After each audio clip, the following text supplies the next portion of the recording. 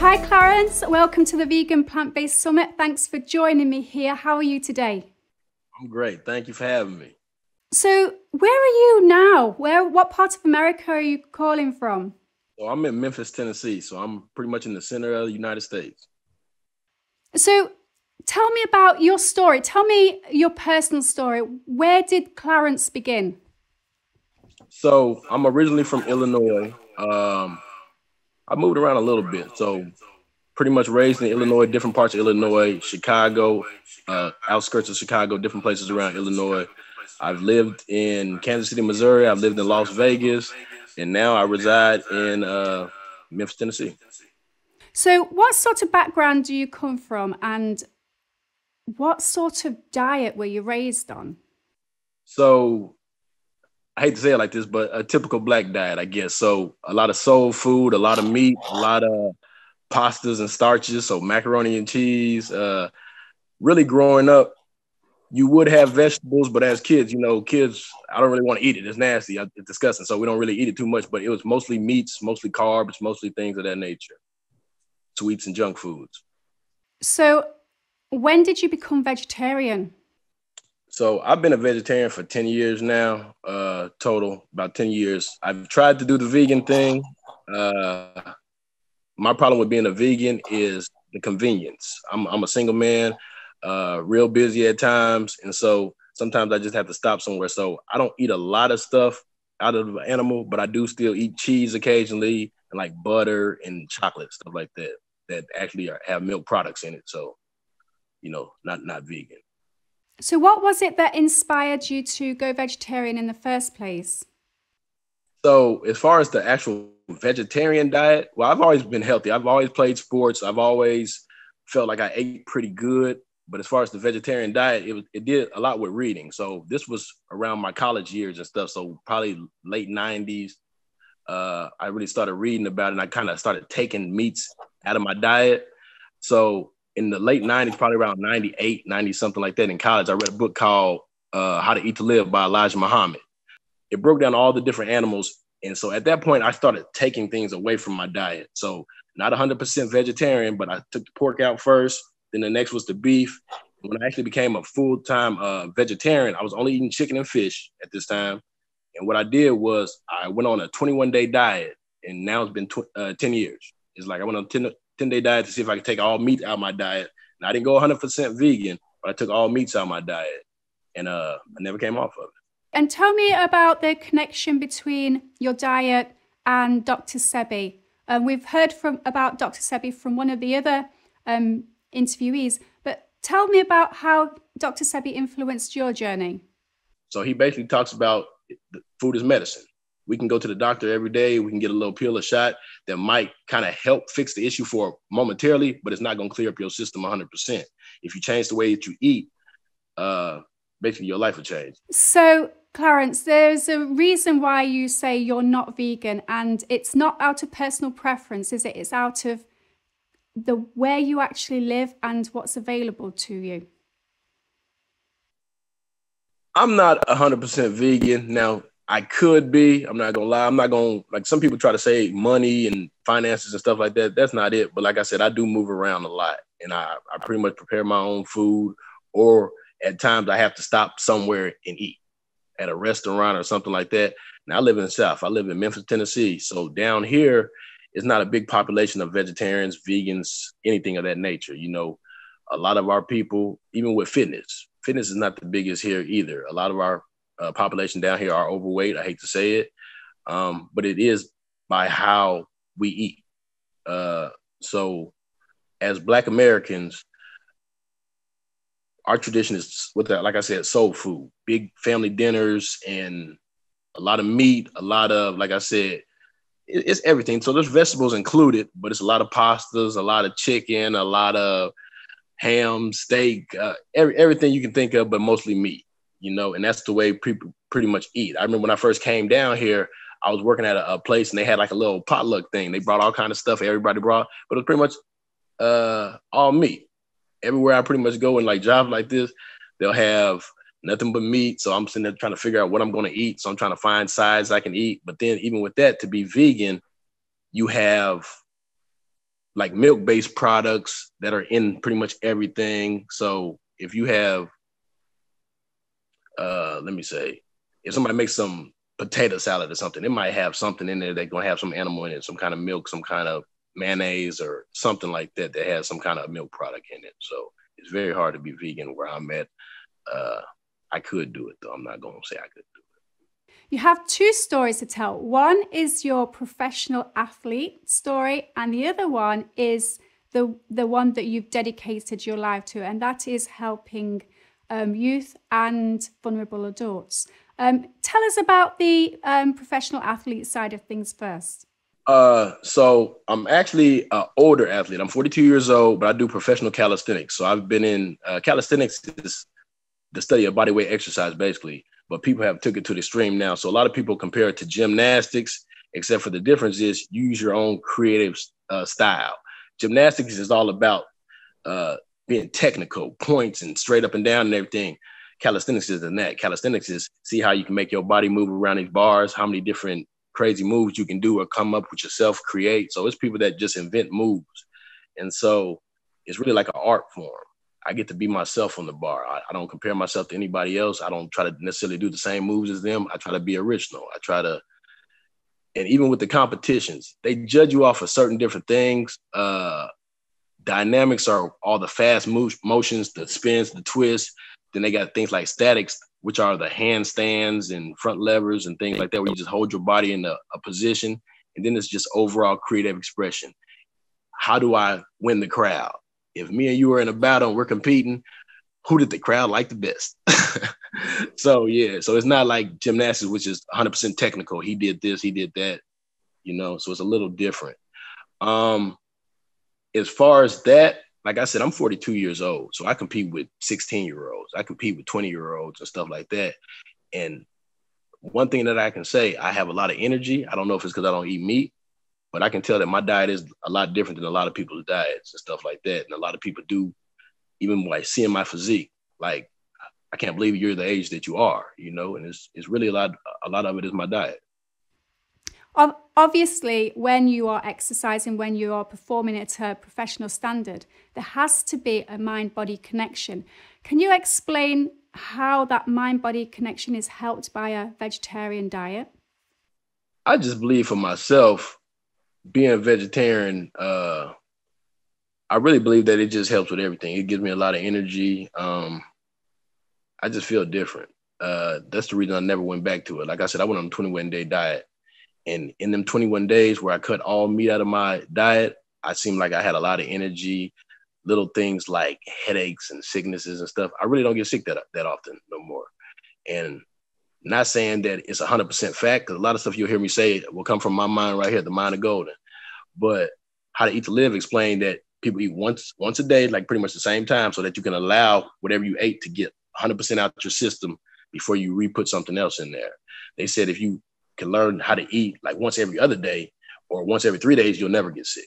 Now, I'm not sure how true that is because I don't do that, but I have realized that I don't get sick like I used to. Like when I was younger, I would get sick. I would get colds. I would get all this stuff. Now, knock on wood or something, because I don't want to get sick tomorrow because I'm sitting there saying this, but I really don't get sick too often. And that's a common theme that we've seen going through all of these interviews, is that once you cut out meat from your diet and the dairy, you start to have more energy and feel better, and people whose joints used to hurt no longer hurt, and the cloudiness from your brain, it just disappears. I mean, these are amazing health benefits that people are seeing. One of the things I wanted to ask you, Clarence, was you have your own business, teaching people how to do what you do at a professional level. How do you train them? How do you train them to do these things I could only dream of doing, like walking up an imaginary wall? What is it? Diet and exercise? No, not at all.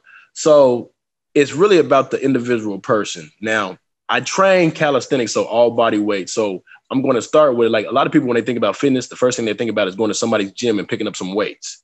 Now, that's not necessarily the best thing for your body, because even though my arm might be heavy enough, my arm might be strong enough to pick up this weight, my legs might be strong enough to pick up this weight, it doesn't mean my back is going to be able to take it.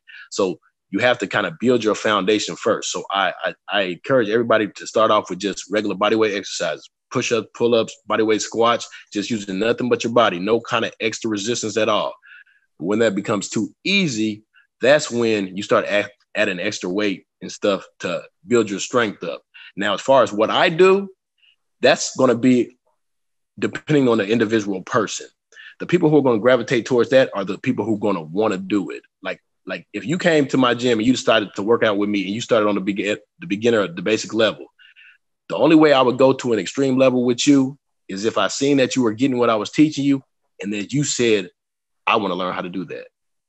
I can't make somebody do something. That's just like they say people who play instruments. They say, if you want to know if your kid is going to be able to play the piano, first thing you got to do is get a keyboard and put it in that house. If that kid looks at that piano, that keyboard, and plays with it one time and never plays with it again, that kid, you can't teach that kid how to play the piano because that kid doesn't want to learn how to play the piano. But if that kid just constantly goes over to it and constantly keep playing with it and keep messing around with it, you can teach that kid how to learn how to play the piano.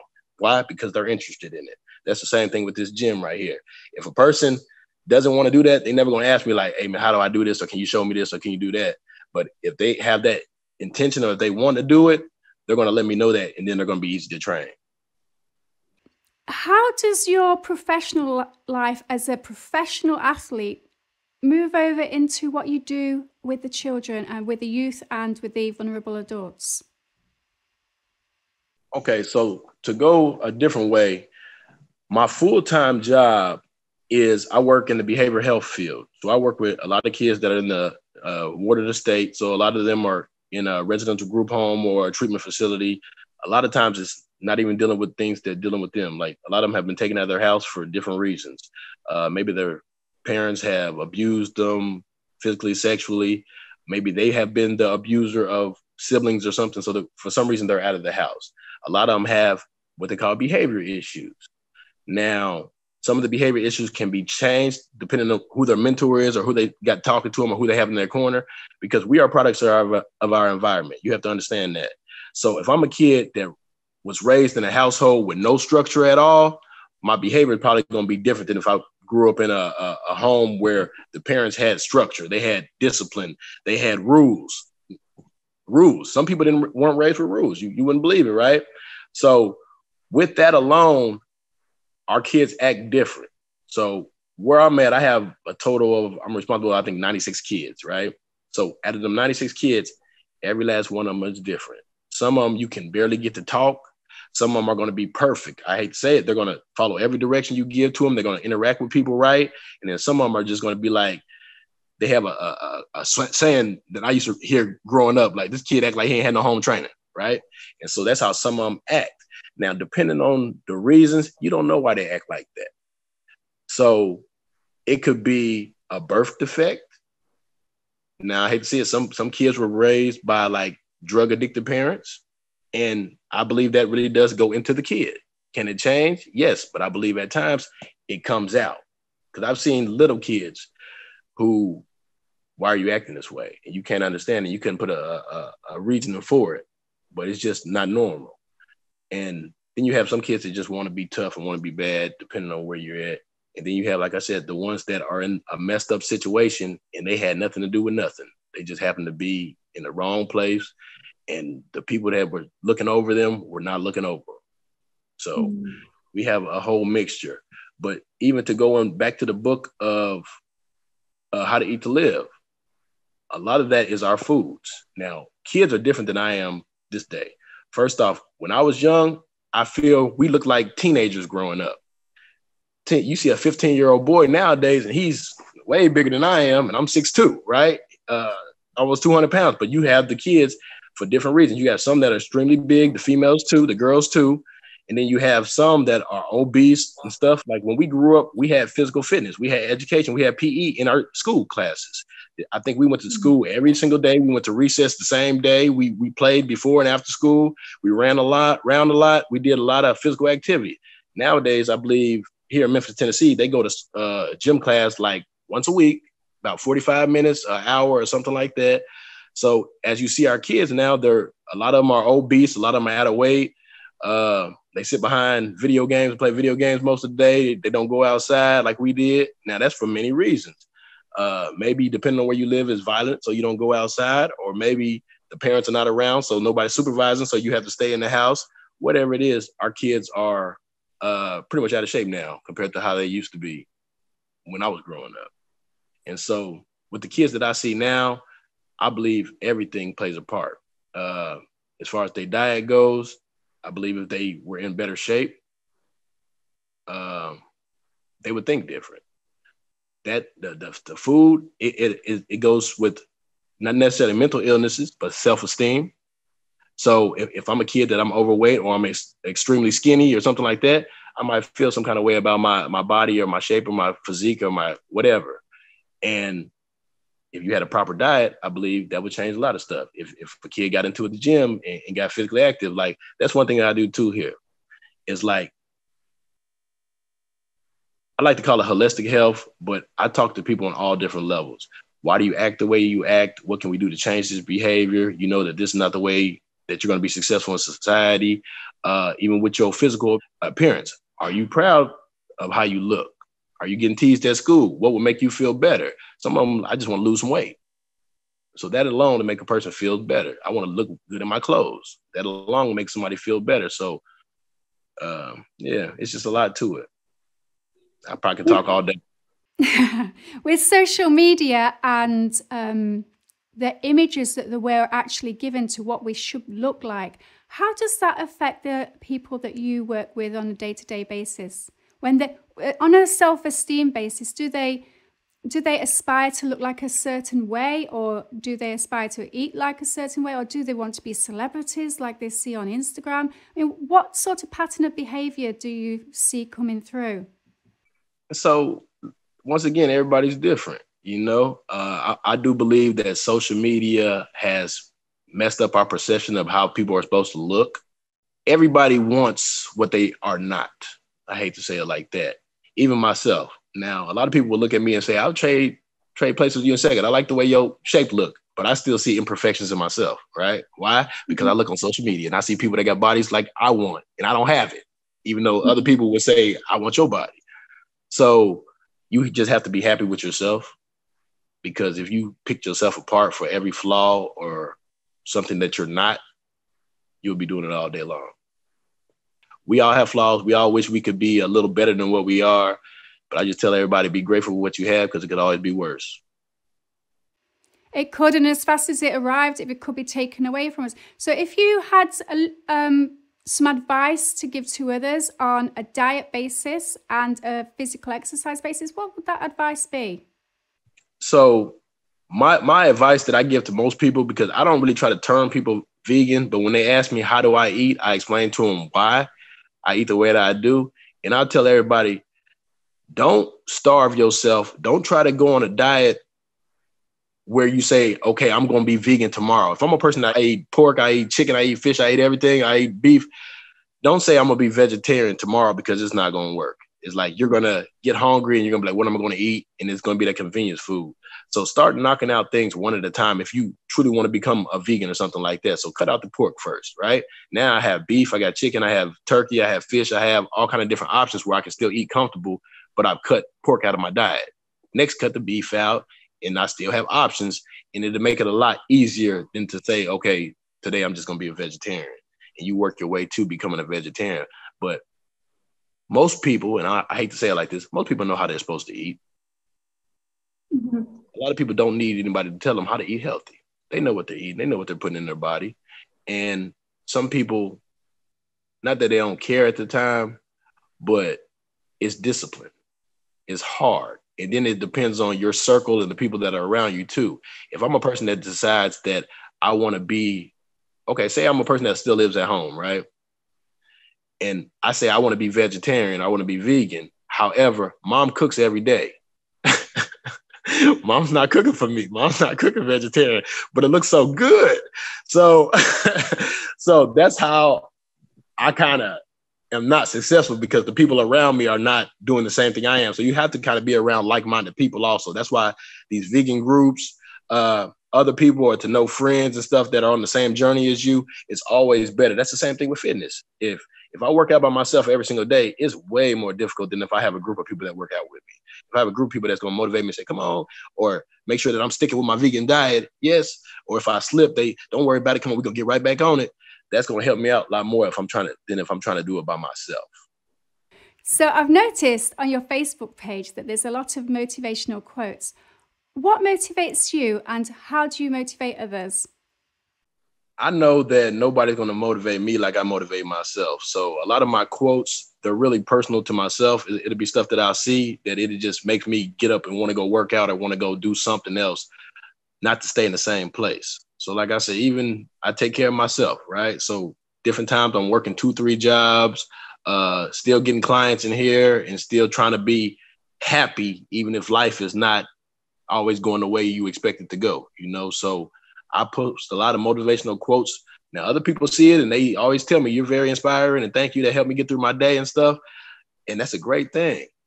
But I'm helping myself get through my day too, you know? And I love it when I see other people, and I still have people now that they'll send me posts like that, you know, just because they know that that's the type of things I look for and stuff like that. And it always does a great job. They always pop up in the right time. One of the things I'd like to ask you is, what's the number one piece of advice that you would give people entering the fitness industry at the moment, or entering the fitness field, or wanting to improve their mental capacity and their physique? What would you tell them? Where do they start? So with everything, a person has to want to do for themselves. Okay. So I said a little bit about this earlier. If you're tired of the way things are going, you'll change it. Now, nothing is going to be easy. I hate to say it. Like, nothing is easy for me, but you have to have that dream and that mind, that knowing that everything will change. Now, you could wait a year from now and decide you want to change, or you can go ahead and be already at that change by the year. So depending on what you want to do, if you want to lose weight and you look at yourself in the mirror every single day and you're not satisfied, there's no reason for you to keep looking at yourself in the mirror and not being satisfied. So at the same time next year, if you're not satisfied, that's on you. That's how I look at it. You know, it's like, because you had a whole year where you could have changed everything about it. Like, that's one thing that I keep saying. People know what they are supposed to be doing. If a person is out of shape and out of weight, overweight, now they might not know how exactly to get there, but they know eating different and getting some kind of physical activity is the start. And so the only person that can motivate you to do something is yourself. I see the same thing with people that come into the gym, right? You'll have those people that come into the gym and they say, hey, I want to lose this amount of weight. I want to do this. And a lot of them are not really telling the truth to themselves. A lot of them, it sounds good and they really meant it when they said it, but when they start working it, it's a little difficult and they realize, I'll never lose 100 pounds. Well, that's what they believe. They really can, because them same people who in their mindset say, I'm about to lose 100 pounds and they never quit. Guess what they do? They're going to get to that 100 pounds because they never quit until they get to that 100 pounds. But a person that says, this is too hard, I can't do it, or I lost 5 pounds, but no, ain't no way, you're not going to do it. The same thing with me. When I got on that bar and I started learning tricks, one point in time, it was like fear in my mind, like, I can't do that. As soon as I stopped saying I can't do something, I started trying it. And once I started trying it, it started getting fun. It started being easy. And I started getting them like back to back. So that's when everything, if people want to stop, say, smoking cigarettes, yes, it's going to be difficult, but can you do it? Yes. Now, it's easier if you have somebody to help you with it. If I see you with a cigarette and I smack it out your hand every time, or I take them and I hide them for you, I'll make sure you don't have no cigarette money or whatever it may be, I can help you. But at the end of the day, the only way you're truly going to be successful is if you just tell yourself, I'm fed up with this and I understand that there's health issues attached to it and I want to live long life. And a lot of times with different things, it takes a doctor to tell them they have to do it for them to understand it. It takes something serious. It takes a heart attack for me to realize I need to change my eating habits. It takes for, like I said, something medical. usually, for me to want to change it. Now, a lot of people, they don't like the way they look, but a lot of people are not going to do stuff about it. I know people right now who've lost 100 pounds, so it can happen. Well, David Goggins is a very good example of hitting rock bottom and getting up and fighting his demons and fighting his fear and saying, you know what? I'm not going to stay down here. I'm going to get up, I'm going to fight it, and I'm going to do it. And that's the sort of theory behind your practice, that just do it. Don't wait a year. Just do it. Change your diet, get some physical exercise, get the sleep and the water and everything else you need. But whatever you do, just do it. Mm-hmm. Yeah, and that really works. There's no other way to say it. Like I said, most people know what they're supposed to be doing. It's just if it's a choice for them to do it or not. Same thing with me. If I set a goal to myself, I usually going to accomplish that goal. It's seldom that I'm going to quit at something. And I try to instill that in other people. The kids that I work with, a lot of them feel like there's no hope because, like I said, I have kids that are with me that did nothing wrong at all. Like I said, they were taken out of their household because their parents either did something to them or now they can't be in the household. And so all they want is a loving family. Some of them have no behavior issues at all. They listen, but they're just in a messed up situation. I'm here and I'm not around family. And it sucks really, And so I always tell them, it's like, man, things happen for a reason, And even though like some kids, they've been physically abused and everything, beat and all this, they still know that that's home, that's love. So they still want to be around their family, even though they know that's not the best situation for them. And so I do wish the best for all of them. I know it's good places out there and good homes for people who take care of people and they'll take them in eventually. But I try to let them understand that, yes, it's messed up that you guys are not with your family right here. But for some people, this is the best place for them. They have, they're able to eat every day. They have a roof over their head. They have people like me to come in and talk to you. Now, a lot of times they don't want to hear from us because we're still like an authority figure, but you'll get those ones that they understand that we are there for them and stuff like that. Great bit of advice there. So your number one bit of advice is just see the positive in everything and just do it. One thing I could say is, like I said, going vegan or plant-based, I believe that everybody needs to do it. I'm going to go a little deeper into the meat and the things that I believe about meats and why a person shouldn't eat meat. And this is just from me. This is my personal preference, right? Everything living has a soul, right? Attached to it. I believe a pig has that. I believe a cow has that. They live lives. You've seen videos of cows running and playing in the snow and licking their tongue out and, oh, it's snowflakes out here, right? They're having fun, but that's not something that you think of a cow doing, right? You think of a cow just for some reason, just out in the grazing and stuff like that. You don't really see the personality of them and stuff like that. It's like probably like a little calf or something. He's having fun. The same thing when they're going to the slaughterhouse and they about to die. That fear is instilled in them. You'll see them drop dead of heart attacks and stuff like that. I really believe that you're taking that personality or that soul of whatever you're putting inside your body, and that's becoming a part of you. And like I said, these are not facts. This is just me thinking. And so I believe if I have a sickly pig, right? I don't know if that pig was healthy. I don't know if he was one of the top stallions or whatever you call a pig. Or I don't know if he was on the verge of dying and had all kind of illnesses before they killed him. I don't know. But that meat is going to probably taste the same as the other meat of a healthy pig, right?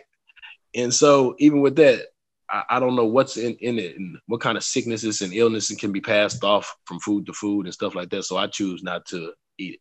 Same thing, you holding the puppy right there, right? I asked this question to people. Would you eat a cat? Would you eat a dog? They say, no, why not? Because it's a pet. It's a piece of meat. It's an animal. If I cut that, hate to say it like this, don't think I'm gruesome or nothing like that. If I cut that dog up and season it real good and put it in some rice, like some vegetable fried rice, and told you it was beef, you wouldn't know no difference. You would know the taste tastes like some meat with some seasoning on it, because seasoning is really what you're tasting. You're not tasting the actual meat.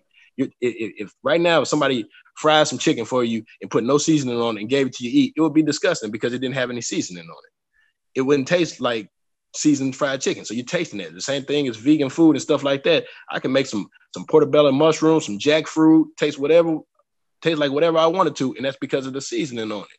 Now it's still a fruit, it's still a vegetable or something like that, but I can give it that taste of, I've had cauliflower wings that taste like chicken, right? Different things like that. And it's the seasoning, it's the taste of it. But people don't think like that. If I ask somebody if they eat a cat or dog, they say, no. But I can guarantee you they wouldn't know the difference. No, and a lot of people judge what they're eating by the taste.